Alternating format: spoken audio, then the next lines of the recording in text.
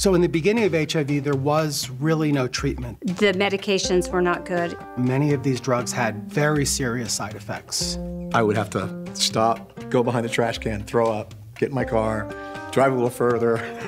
Now, a diagnosis of being HIV positive is a totally different thing.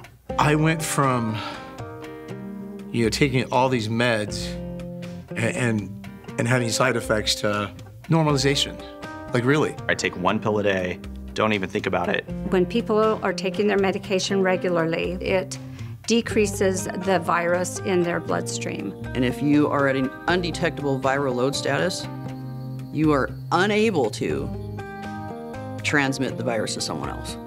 Undetectable equals untransmittable. So speak up, speak out, get tested, know your status, because you equals you.